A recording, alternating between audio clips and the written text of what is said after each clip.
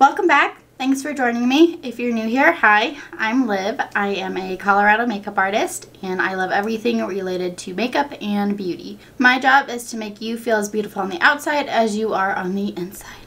I love trying new products, discussing makeup, and teaching all of the tips and tricks that I have learned throughout my own journey.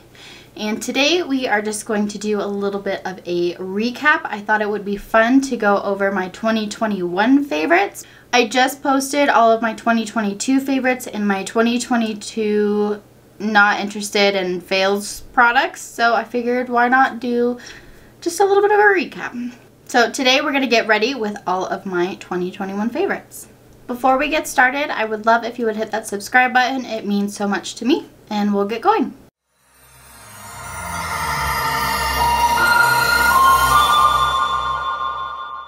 So we're going to start with primer. I had 4 favorites in 2021. I'm looking off my computer screen, so that's why I'm looking that way. The first was from First Aid Beauty. It was their Hello Fab Coconut Skin Smoothie Priming Moisturizer. I still really do enjoy that primer, but I don't have it with me. If you haven't noticed, my background's a little different. I'm actually at our ranch house, so I don't have all of my makeup. I tried to pack just kind of what I wanted and needed to use. So I don't have that one with me. The other one that I actually used all the way up and haven't repurchased is from e.l.f. and it is their Mint Melt Cooling Face Primer. That one is a really good dupe for the Milk Hydro Grip. I really enjoyed it. Obviously, I don't have it anymore because I used it all. And then the 2 primers we're going to use today. The first one is from Tarte. It is their Timeless Smoothing Primer. I still use this all the time. It's a really wonderful primer. The last primer that I put on my list can technically be a highlight as well, but I put it under primer because it is the Auric Glow Lust. I have the shade Morganite, and today we are going to use both of them. So starting with my Tarte, this is really good for smoothing out any pores, so I like to just place it in my more porous areas, on my nose, my chin, and my forehead.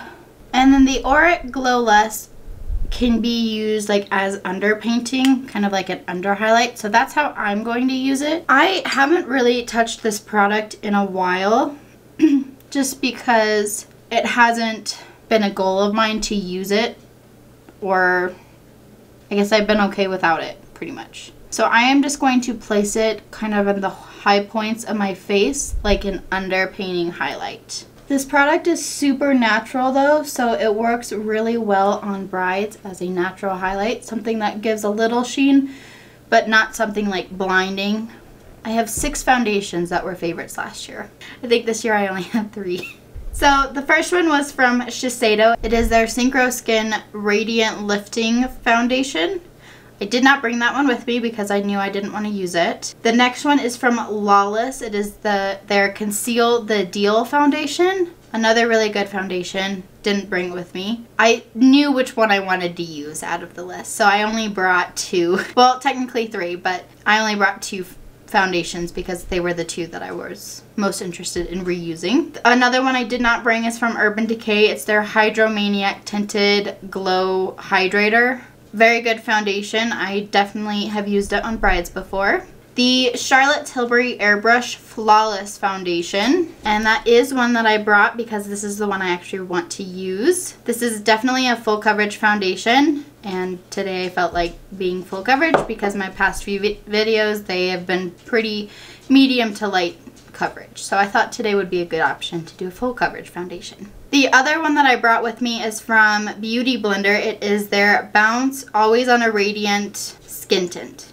This is definitely a favorite. This one I actually need to repurchase. Like, I'm scraping the bottom on this one. And then the 6th foundation I brought, but it's actually downstairs, is my Tower 28 Sunny Days Tinted Sunscreen. I just used that in a recent video where I described natural versus no makeup. So if you're interested in seeing how that particular foundation performs, go check out that video. I use it in the no makeup portion. Since we're here, let's go ahead and jump into the Charlotte Tilbury foundation. It was probably a good idea to do a little bit of underpainting because this is full coverage. It's also looking a little yellow on me. It's been a while since I've used this foundation, but that's okay.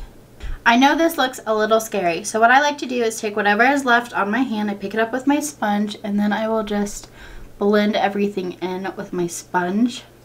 This helps get rid of any brush strokes. Your sponge will also help pick up any excess foundation, so if it's just sitting on top of it rather than melting into your skin, sponges are really good for that. And now we don't look so scary. 2021, I only had one concealer and I still love it to death. It is the Jouer Essential High Coverage Concealer. It's definitely my favorite and I haven't moved away from it. I've tried new concealers, but this is still my absolute go-to. I am definitely scraping the bottom of it. And I just figured out the Sephora near my home actually used to have a whole Jouer section in it, and just recently that section has been turned into like a candle area. And I'm kind of disappointed because now I can't get this concealer in store. I can't just go to the store. I actually have to order it now. So normally I would powder, but I do have some cream products that made the list. So we're going to start with bronzers. Again, I didn't bring all of them, but the first one is my Gucci bronzer. I mean, this became a huge favorite last year, and rightfully so. It's a really good product. We are going to use it today. The LYS No Limits Matte Bronzer was definitely a favorite of mine for a while. I have slowly transitioned out of it, so I didn't bring it with me today, but it's still a really nice warm bronzer. The Patrick Ta Cream Contour and Bronzing Powder Duo is definitely a favorite of mine. I recently hit pan in it, and I am super excited because that definitely means it is a well-loved product. Unfortunately though, I did not bring it with me because I wanted to use the Gucci powder bronzer. And then the cream options are from M Cosmetics. These are the So Soft bronzers, so we're definitely going to use those. And then I also put on the Charlotte Tilbury contour wand. I didn't bring it with me because mine got a little messy, like the packaging I feel like kind of exploded, so it's really messy and it's not my favorite to use right now. But we are going to jump into the M Cosmetics bronzers. So Terra is a more cool tone shade, and Summer is a bit more warm tone. So I'm going to dip into Terra first. I'm going to take my contour wand from Patrick Ta. This brush is wonderful, and I am going to just start tapping it into more so the hollows of my cheeks. And the nice thing about these bronzers is they blend out so easy. Now I'm going to dip into Summer and just lightly go above that. And the nice things about this bronzer, again, is if you go overboard, like I did over here, you just take your sponge, just go around the edges, and boom, fixed. But these two bronzers are super nice. There are two more shades that I need to add to my collection, but these are really nice, especially for more dry skin types. And then before we get to powder, I am going to be using some cream blushes, so let's go over the blushes. M Cosmetics So Soft blushes also made it into my favorites last year, which is why we're waiting, because I want to use these. The Melt Cosmetics Cream Blush Lights also made it onto my favorites last year. I didn't bring those ones with me because those are cream, obviously, and I wanted to use the M Cosmetic ones. And then the last blush is from NARS, and it's just their powder blush in the shade Orgasm. Obviously this is not a new blush. It wasn't new last year either, but it was new to me last year and I fell in love with it. So the two shades I have in the M Cosmetics formula are Pearl Tea, which is a bit more neutral, and Lychee, which is more of a bright pink. And I just think it's fun to mix them into a really pretty shade. I tend to like the Lychee shade a little bit more, so I'm going to start by applying Pearl Tea. It's actually been a while since I've used this much cream product. Although they are favorites, and out of the cream products that I have tried, they're definitely good products. I just don't typically reach for them as much. So it's fun to just give them another go. And then I just take my sponge and go around the edges. Make sure everything is blended.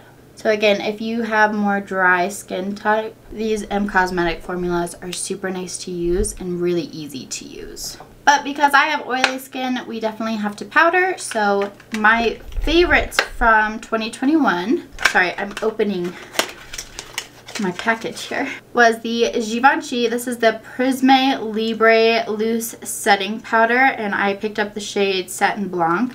I went through a whole one of these, so this is why this one's brand new.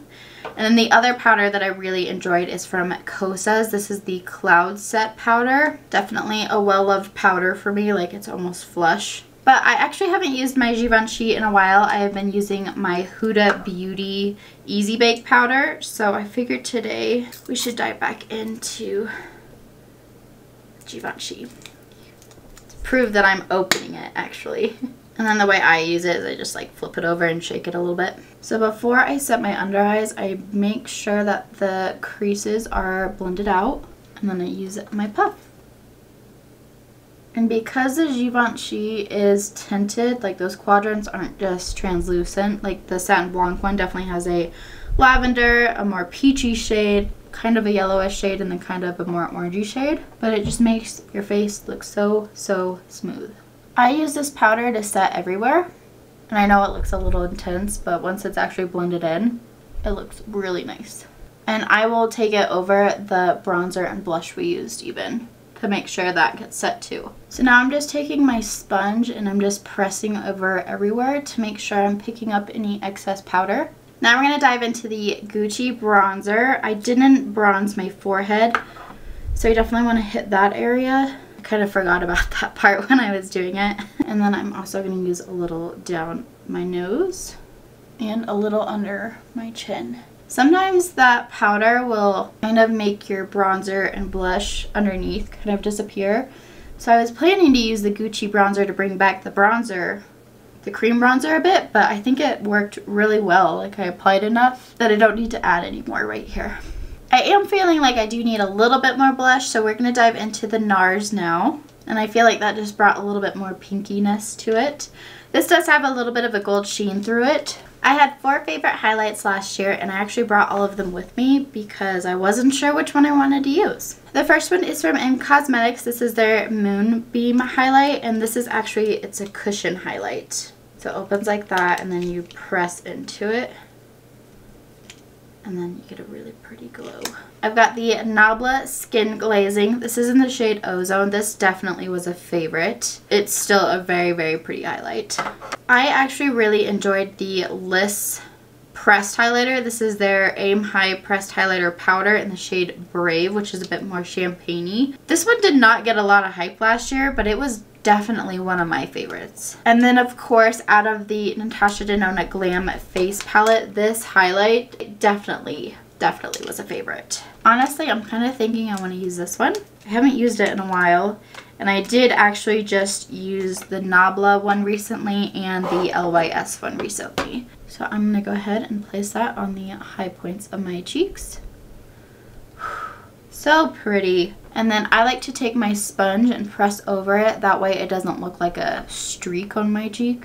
So unfortunately for setting spray, I don't actually have either of the two that were my favorites, which was the Urban Decay All Nighter and the Milk Hydro Grip Set and Refresh Spray.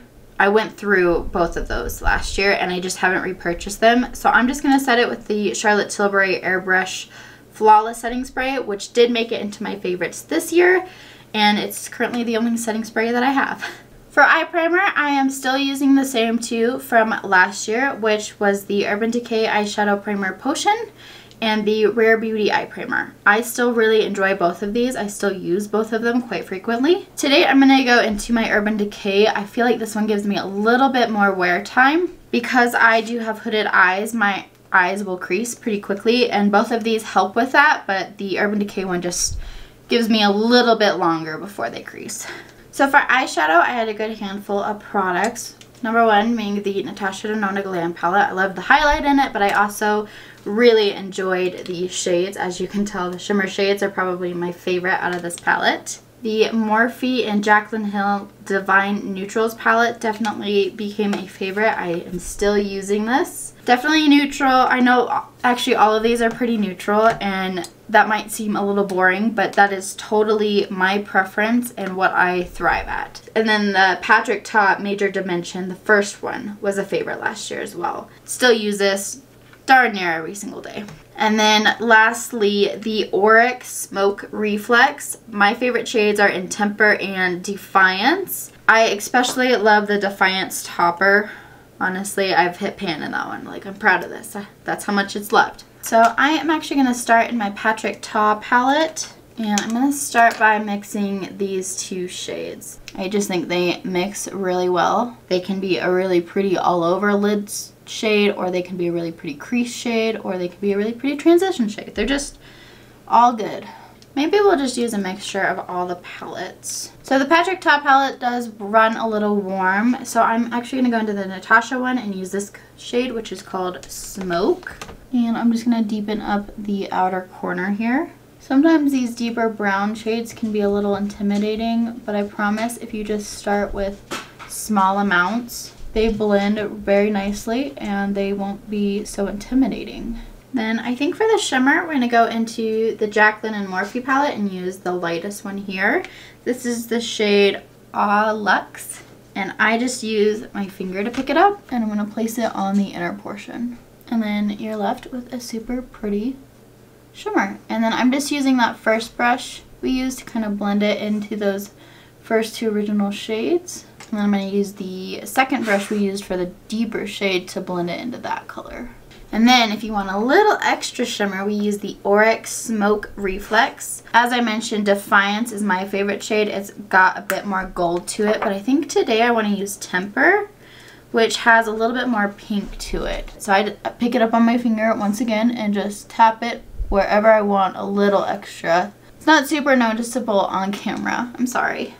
It's a pretty light shade. And then for the lower lash line, I'm going to dip into those first two shades again from the Patrick Ta palette and just run them across the entire lower lash line. And then I am going to grab a little bit of that smoke shade from the Natasha Denona palette and just place that on the outer third and make sure I connect it to the top lash line out here. And then since we used the highlight out of this palette as well, I'm going to place a little bit on my inner corner. So from last year to this year, I am still in love with my Maybelline Sky High Mascara. That was my only favorite from 2021 out of mascaras. And then this year, I've been obsessed with my Kosas Airbrush, which was actually a favorite last year as well. It was my only brow product favorite. So I'm going to go ahead and place my mascara and do my brows real quick, and then we'll come back to finish. Alright, so I had a lot of lip product favorites. A lot. But for lip liners, my two favorite lip liners of 2021 were the Buxom Powerline Plumping Lip Liners. And then I also really enjoyed the Nabla Close-Up Lip Shapers, and I have 4 of those. I have the first 4. They're all like Nude 1, Nude 2, Nude 3, Nude 4. There are 4 more, I just don't have those shades. And then I'm going to go through all the lip products before we actually pick a lip because I'm not sure what I want to do yet. So giving myself some time to think. But for lipsticks, obviously the Charlotte Tilbury matte lipsticks. 2 of my favorite shades are Bitch Perfect and Supermodel. And then of course I have Pillow Talk. I've got the original Pillow Talk and then the original Pillow Talk Medium too. I've got some minis from MAC. These are just matte lipsticks as well. I've got Ruby Woo and Velvet Teddy staples in my collection. Milani released matte lipsticks last year as well. I currently have the bright pink one. This is in the shade Blossom, but I really enjoy the shade Tease, and there's another one in the more nude section that I also really enjoy. I just didn't bring those colors with me. And then from Tarte, I've got the Maracuja Juicy Lip. These were definitely favorites last year. Loved them, wore them all the time. They're super juicy, and I know now that Tarte has released like a plumping version of these, which is really popular. For lip gloss, the Ofra and Samantha March collaboration, I love these lip glosses. The clear one is in the shade Millie, which makes me really happy because my first dog, her name is Millie. So I just really enjoy these ones. They're good lip glosses too. Of course, Buxom. I have fallen so deep down this hole. I have so many of these shades, and I really enjoy that they come out with new fall shades every year because I definitely buy them. These are really cool, and they're plumping, which doesn't hurt my lips, but they're enjoyable. And then for the last lip gloss, Lawless Forget the Filler. Last year I got a little trio of minis, so the minis are what I've been working with. I don't use these a whole lot, but they are still very nice. And then finally for lip balm, I have two of the three of my favorites. The first one being Rare Beauty. Love this one to death. I have the shade Nearly Apricot, and I'm really considering trying to get the other 4 shades. I think she released 5 shades of this lip balm. The lip balm that I didn't bring with me is from Summer Fridays, and it's their Lip Butter Balm. I have 3 shades of it. One sits on my computer desk, one sits on my nightstand, and one is in my beauty room. And none of the 3 ended up in my bag with me. But very good product. And then the last lip balm that I don't think I could live without is from Laneige. This is their lip treatment balm. It smells like coconuts. I use it every morning and every night, and this is probably my 4th one because I don't think I can live without it. It is so good. So I definitely like to apply that during my skincare process. Kind of let it sit on my lips. I don't typically use that one during the makeup process. But all very good lip products, so now let's pick one. So for lip liner, I'm going to go with one of the Nablas. This is a nude number 1. It's got a little more pink to it. That is just a really pretty color. I like that. And I think I'm actually going to use Pillow Talk today. So this right here is super, super pretty. So if you don't like a glossy lip, this is gorgeous. But I tend to like a glossy lip, especially when I've got like the extra glitter from the Auric Smoke Reflex. I really like to match that with my lips. So I'm going to add the Buxom Gloss. This is in the shade Cami Caramel. This was one of their holiday or fall releases too. And I love it because it's got a little pinky to it, but it's also got some golden flecks to it. It's super pretty. So I know my lip lines are a little wonky, so something that I really like about the Buxom lip liners is that they've got a little brush on the end. So I just take the brush and clean up a little bit. And there we have it. Okay, so let's take down these tendrils. So I'm actually really impressed with this look. I think it would be stunning for a bride. Honestly, I'm gonna like mark down what I use so I remember how to do this look. But anyways, I hope you thought this was fun. I just wanted to do a little recap on 2021 because obviously there are some very good products here that I still use this year and I will still use next year. If any of these products were on your 2021 favorites list, or even if they made it onto this year, your 2022 favorites list, I would love to know which products made it onto your list because obviously they're my favorites. I hope you enjoyed this video. If you did, please give it a thumbs up. It helps me out so very much. Don't forget to ring the bell and hit all on your notifications. You'll be notified every time I post a video. I am here twice a week and I can't wait to see you next time. So in the meantime, be natural, be beautiful, and be you.